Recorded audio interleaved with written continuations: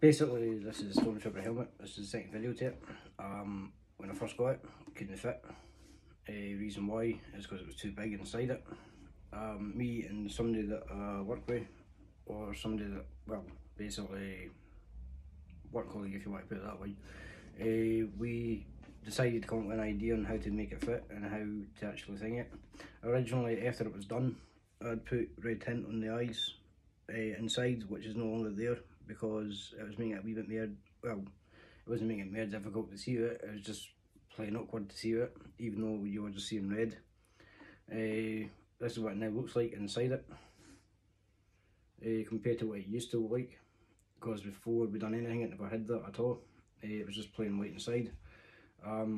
It took a good 6-7 hours to actually do it, and since we managed to do it, it now fits the way it should, which I will show you in the video.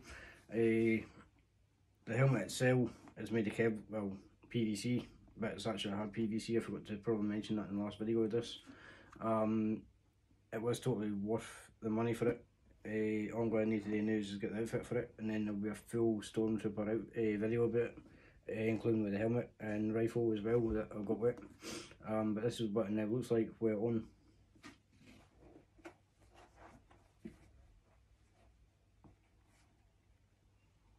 I can now see it a lot better than what I originally did. In case you've never heard what I just said there, I can now see it a lot better than what I originally did, so technically it's worked out quite well.